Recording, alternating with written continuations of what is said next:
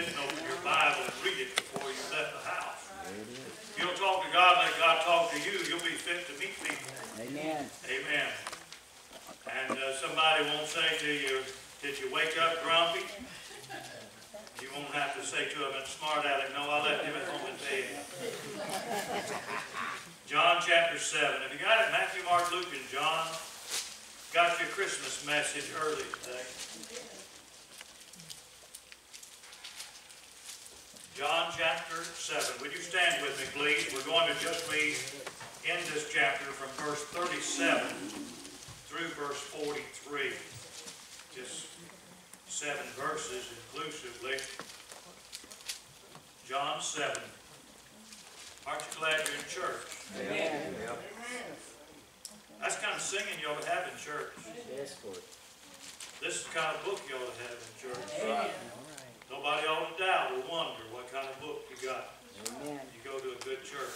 We don't bring the National Geographic. That's right. We don't use the National Geographic and we don't use the New International Version. Amen. And the reason why we use this one, the King James, is because we believe it. Amen. Not just because we like it. I believe it. That's right. John chapter 7, verse 37 says, in the last day, that great day of the feast, Jesus stood and cried, saying, if any man thirst, let him come unto me and drink. He that believeth on me, as the Scripture hath said, out of his belly shall flow rivers of living water. But this spake he of the Spirit, which they that believe on him should receive. It's talking about the future. For the Holy Ghost was not yet given, because that Jesus was not yet glorified. Now, folks, you need to realize this before we keep reading.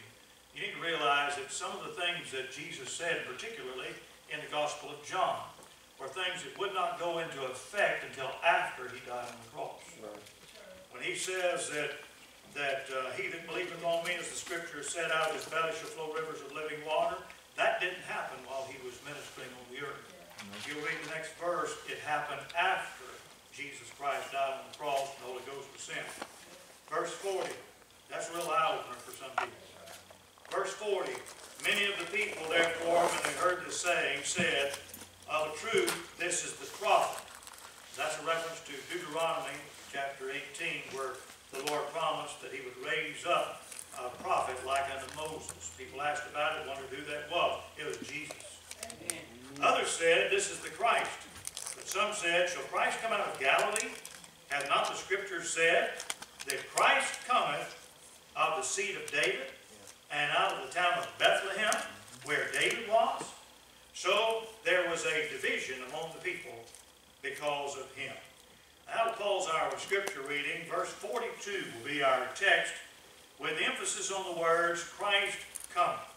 Verse 42 says, has not the Scripture said that Christ cometh out of the seed of David, and out of the town of Bethlehem, where David was?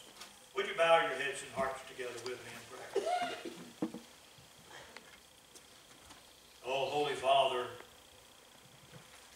may the Holy Spirit work in me and work in those who are in these pews during the preaching of your word. Amen. Father, have mercy upon your people. It's no wonder that the United States of America is in such a mess. Yeah. Because your people are in such a mess. Amen.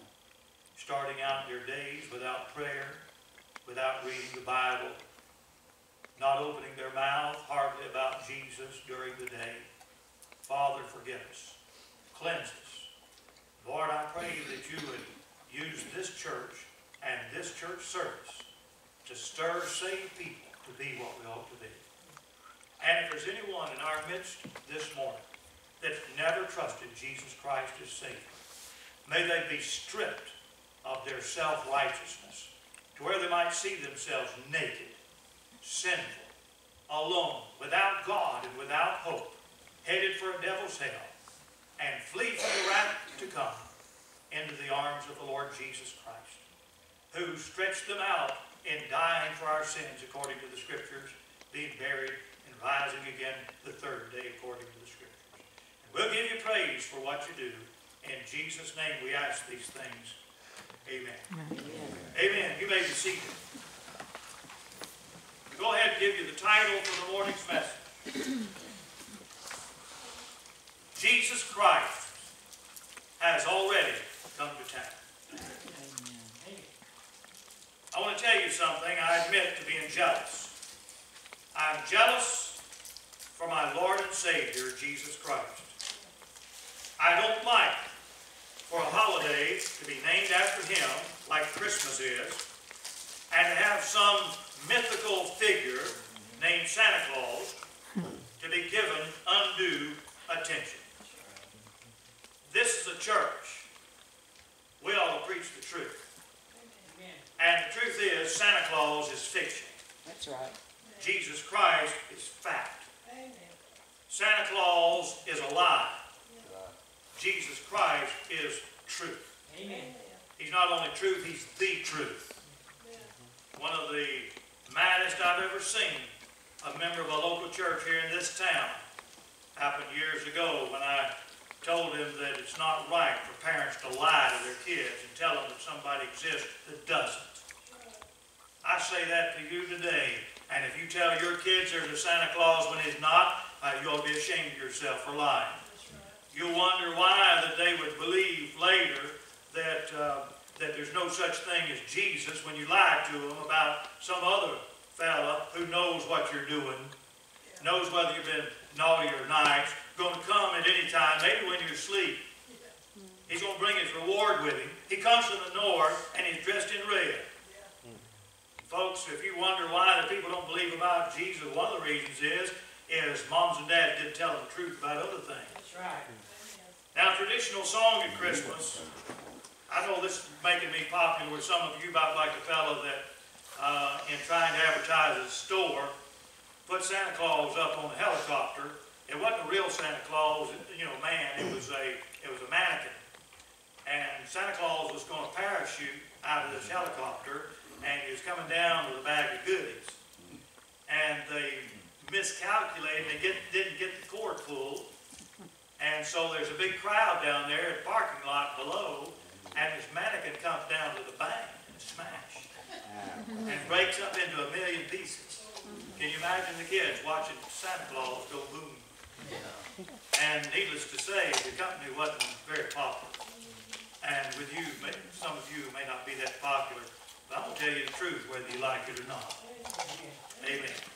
And anything that tries to take attention from Jesus Christ and is named after Jesus Christ is an idol and needs to be kicked over. I just did it.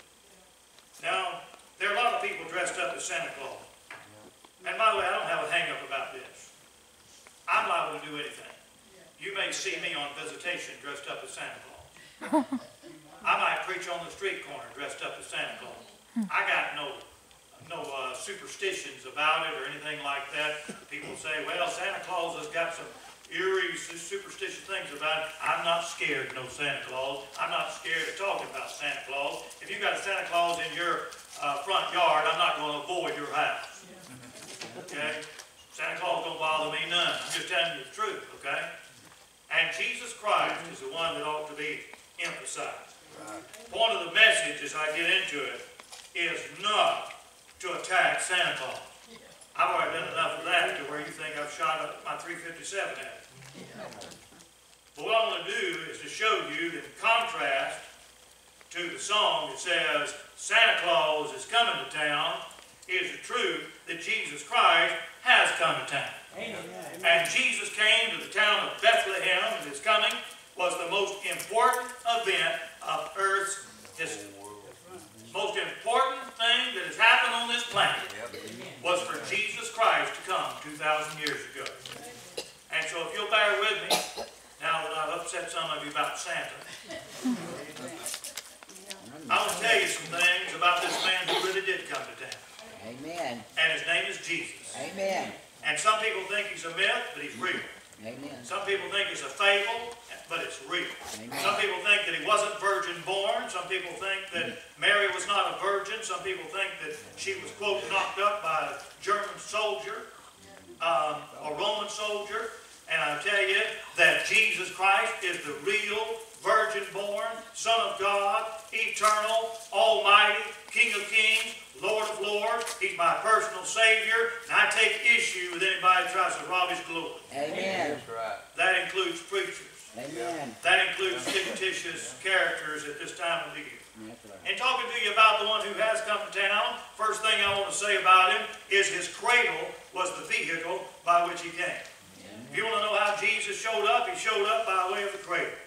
In Luke 2:7, the Bible says of Mary, she brought forth her firstborn son and wrapped him in swaddling clothes and laid him in a manger because there was no room for them in the inn. Amen. Frankly, it's sad that there's a lot of people who won't give room for Jesus. Right. A lot of churches won't give room for Jesus. That's right. Talk about everything else except Jesus Christ. Amen. A lot of people don't have room for Jesus in their wallets. That's right. Amen. Right. Amen. Boy, I can just feel a good movement of God going on. Amen. A lot of people have a hard time giving Jesus first place in their money. They got no room in the wallet for Jesus. Some people have no room in their schedule for Jesus. Somebody was talking to me this morning about how that you really got to love something to do certain things. I won't tell you who it is, but his initials is Junior Kite.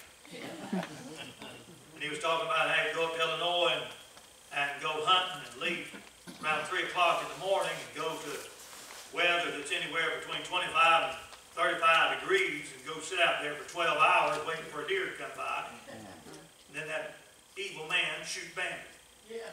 But you know, if somebody really wants to do something, they make an effort to do it. There's a lot of people, they got no room in their schedule for Jesus Christ. Somebody said, oh, I just can't get there. You know why you can't get there? You don't want to. That's right. If you really wanted to, you'd go somewhere. And we generally do. There are places we don't make it to, but if we really want to go there, we plan. We'll put it on our calendar. We'll ask off for work. We'll ask permission of our wives. Or whatever is required to be able to go and do it. This was a great event, even though that many people paid no attention to it. It was the greatest event of all history. And Jesus Christ came into this world as an event of humility. God became man. Jesus Christ laid aside the form of God and took upon himself the form of man. He became in the form of a servant and was born here in this world as the man Christ Jesus as a baby. Now, this was an event of God being willing to become man so that you and I could be saved. What a blessing. Amen. It was a humiliating event, and it was a holy event. One of the songs that we sing at this time of year is Silent Night, Holy Night. Amen. You know what's one of the things that I dislike about the Christmas season is all of the wickedness that goes on in the Christmas season. Amen. If you're going to honor Jesus Christ, then you should honor Him by holiness. Amen. Not by going out and getting drunk. Amen. Not by going to an office party and committing fornication. Amen. Not by getting so smashed that you're telling a bunch of filthy jokes and don't remember where you were the next day. It should be a holy time if you're going to emphasize Jesus Christ and His birth. The angel said to the woman, the Holy Ghost shall come upon thee, and the power of the highest shall overshadow thee. Therefore, that holy thing which shall be born of thee shall be called the Son of God. Amen. Saying it was a holy thing. It's a holy event when Jesus Christ came. His cradle was the vehicle by which He came. The second thing I will mention about Him coming to town is His claims that He made were extraordinary. Jesus said things about Himself that drove people crazy. He said in one place, the men of Nineveh shall rise in judgment with this generation and shall condemn it, because they repented at the preaching of Jonas, and behold, a greater than Jonas is here. He was speaking of Himself. He said, the queen of the south shall rise up in the judgment with this generation and shall condemn it, for she came from the uttermost part of the earth to hear the wisdom of Solomon. And behold, a greater than Solomon is here. People knew what Jesus was talking about. Somebody said, art thou greater than our father Abraham? Jesus said, before Abraham was, I am. I'm saying that his claims were extraordinary. Santa supposedly comes from the North Pole. Jesus came from heaven. Amen. Not only was his claims extraordinary about the place from which he came, but the perception that he had. The song claims for Santa that he knows whether you're asleep or awake, and he knows if you've been good or bad. So be good, for goodness sake. I'm telling you that Jesus is the only one who knows everything. Amen. He's the only one who knows everything about you. He knows the good and the bad. Amen. Jesus, his claims were extraordinary. His claims were extraordinary as to his power. He said, but that you may know that the Son of Man hath power on earth to forgive sins. And he saith unto the lame man, arise, take up thy bed, and walk. Amen. He that was lame picked up his bed and walked. Amen. Why? Because Jesus let everybody know that he had power like no man had ever had. Amen. Jesus could cleanse a man from leprosy. He could cause the deaf to hear, cause the blind to see, and cause the lame to walk. Amen. He cast out devils by his word. He raised the dead. And in time of stormy sea, he said, peace, be still. And the wind came to a halt. Amen. And the sea had its waves lay down at the feet of the master of the sea, who said to his disciples as he got ready to leave this world, all power is given unto me in heaven and in earth. His claims were extraordinary. His cradle was how he came.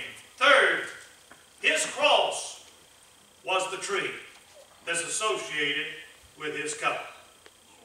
Someone says, preacher, where's the Christmas tree? The Christmas tree of the believer is the cross of Christ. Amen. That's the tree that the Christian pays attention to. The Bible says, but God forbid that I should glory save in the cross of our Lord Jesus Christ, by whom the world is crucified unto me, and I unto the world. Galatians chapter 6, verse 14. That's my tree, my friend, is the crucifixion tree.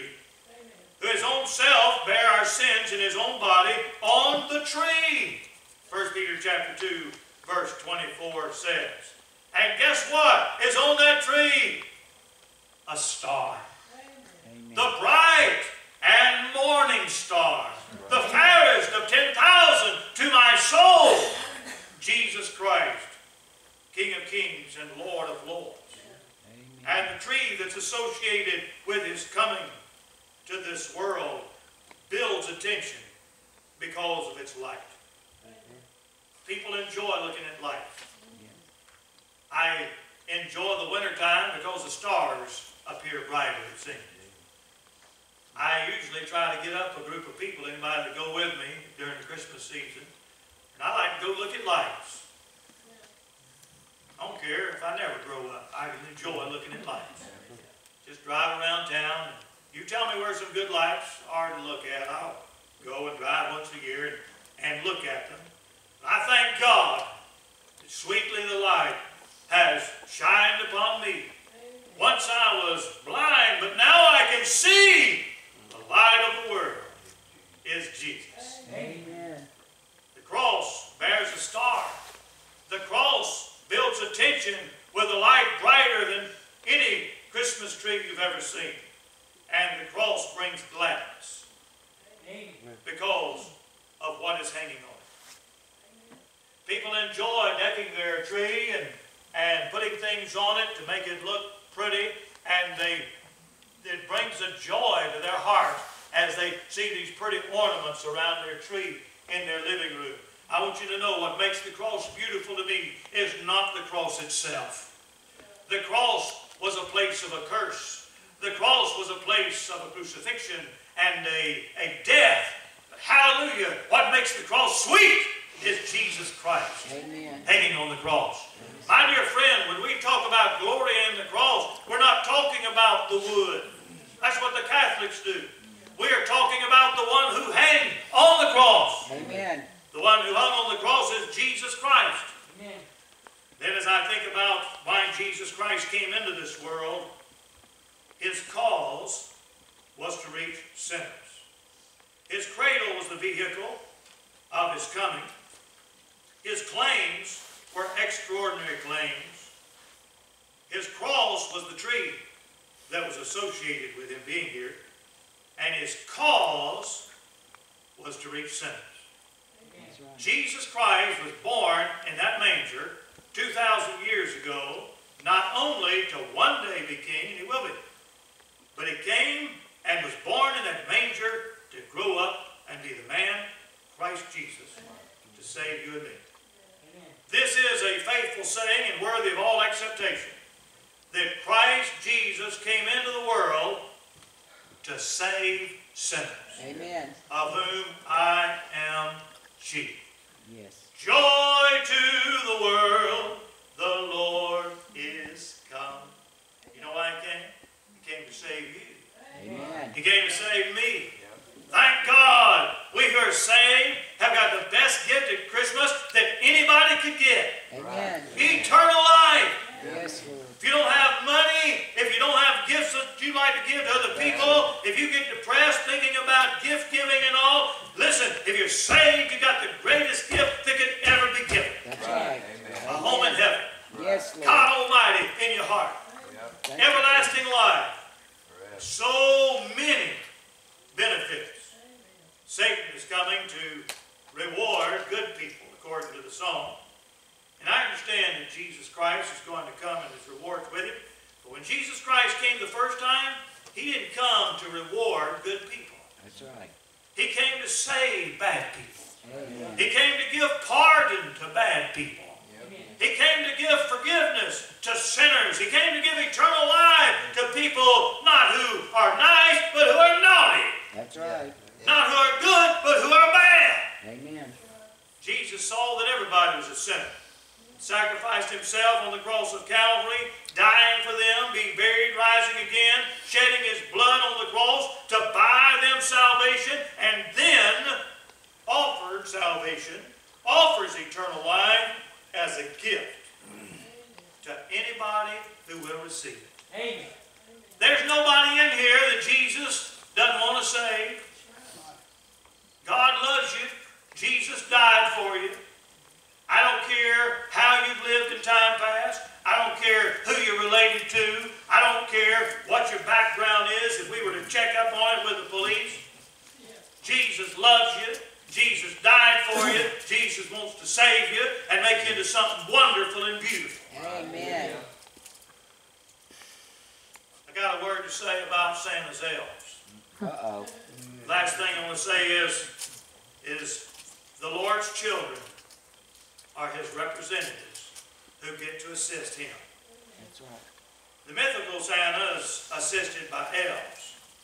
The Lord Jesus Christ is assisted by Christians. Amen.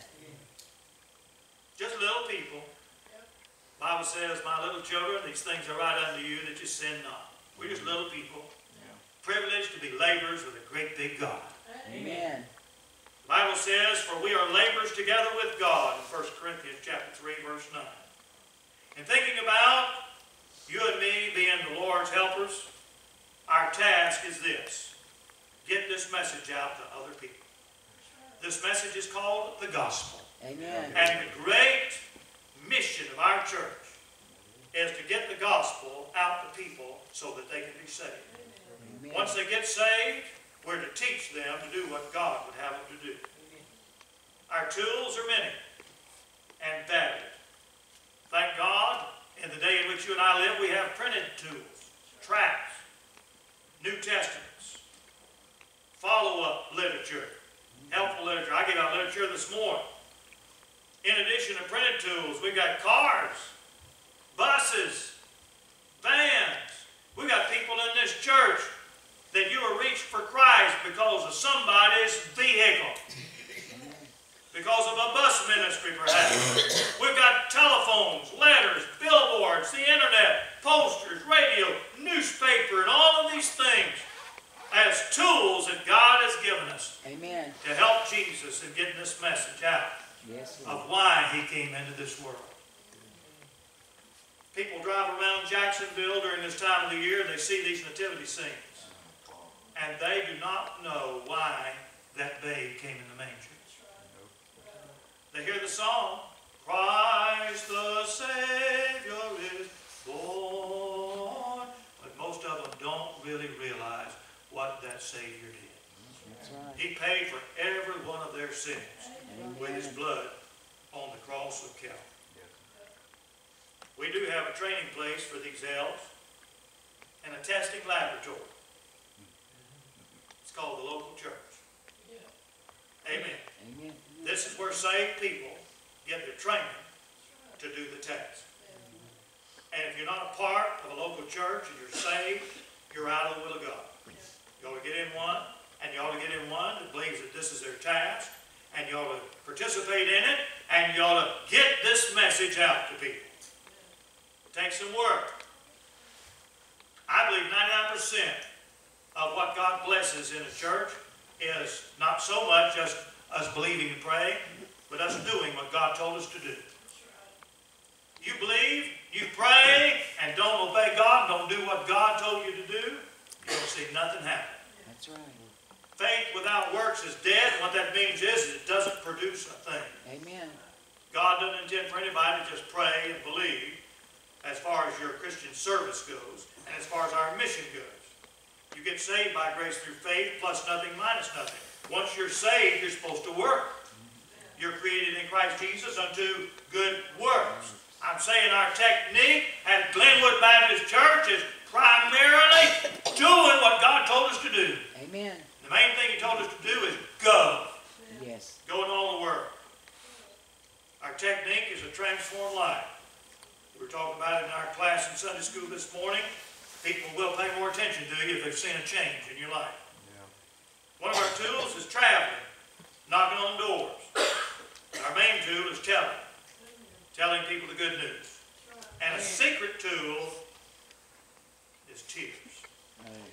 That is, when we talk to people, we do it not because the preacher browbeat us, not because it's a requirement, but we do it because we care. Amen. God help us to care. Yes, Lord. Junior, you got saved because somebody cared. Amen. Faith got saved because somebody cared. If you're here visiting with us, I want you to know there's people in this church who care for your soul. Amen. And if you're saved, they care for your soul to grow in the Lord. Would you stand with me, please? We're going to have an invitation.